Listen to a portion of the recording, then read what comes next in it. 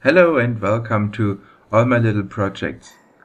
I want to start with taking the engine out of my 1973 VW Bug.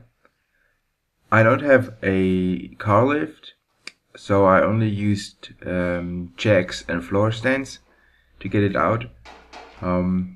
It was in the fall, so it was already getting cold. So I advise you, if you do this, do it in summer or do it on a lift, or maybe if you're lucky in a heated garage. It did take me longer than I thought it would, so this is the project.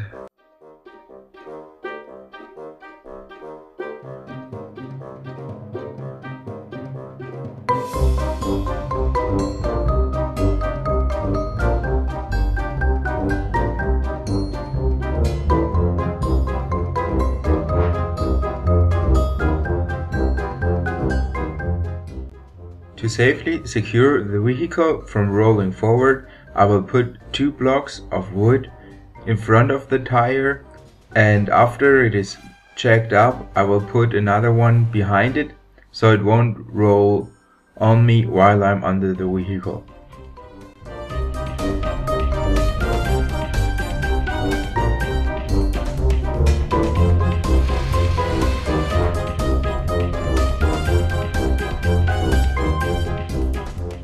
I will start with disconnecting the electrical system.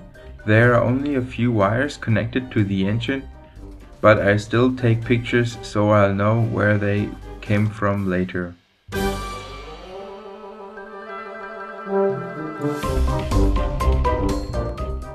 I forgot to disconnect the cable behind the fan shroud, where there is the Audi symbol on it and the cable is hanging downwards.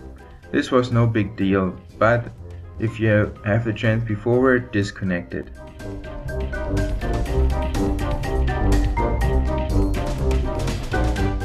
In order to take out the electrical system, you also need to take out the airbox.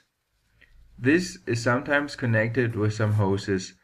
Mine is an oil-based airbox, so it could spill out oil if you tip it over.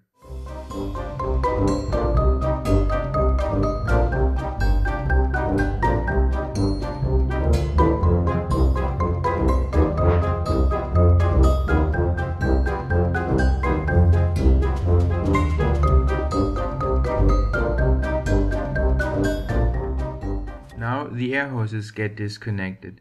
Mine are in a really poor state, so I'll have to replace them.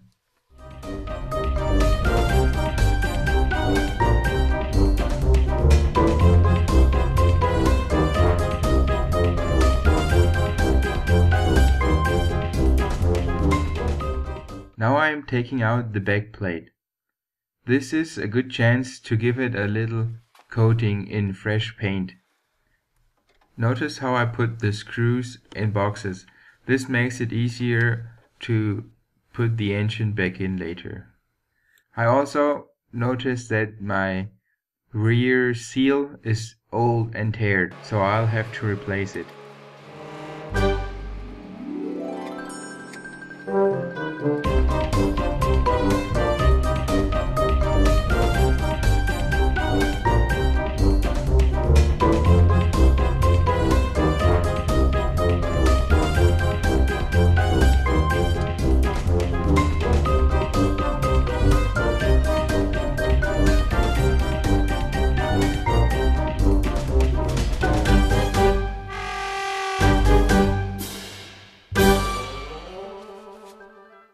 Here you see me disconnecting the throttle cable. I'm also pulling out the tube around the throttle cable that guides it through the fan shroud. I do not think that you have to take it out all the way. It maybe is enough if you just give it a little pull so it clears the engine seal on the back side.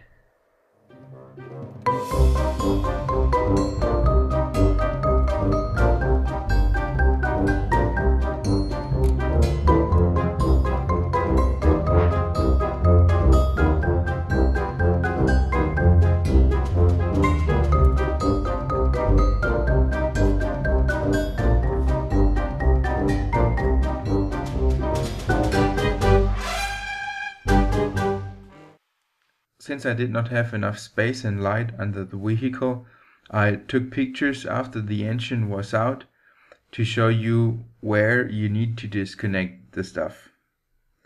The yellow circles are the heater cables that need to be disconnected. The orange dots are where the heater pipe goes from the heater channels to the cab. The green circle is where the fuel needs to be disconnected and you need to crimp it off.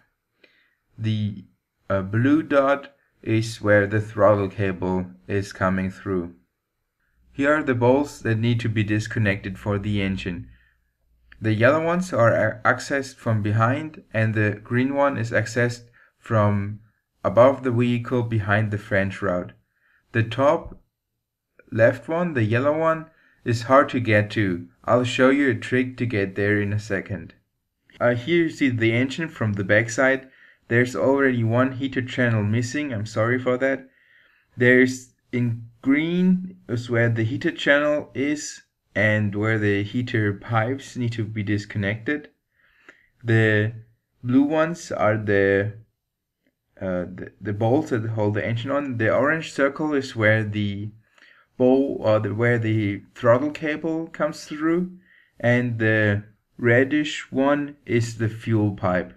Here's a trick for the hard to get to top left screw. You need to have your ratchet set up like this and lay straight under the vehicle and grab around the gearbox. This is the way you access the top left screw. It is kind of hard to get to, but you can get there with a spanner. All the bolts are 17 millimeters, I think. Now it's finally time to pull out the engine. First we check whether we disconnected everything, and then we protect the apron. I found this pillow laying on the forklift. To support the engine, you put a jack stand underneath the oil drain pan. This is where the engine is balanced to. Then you raise up the engine a little bit and pull it backwards until it comes loose.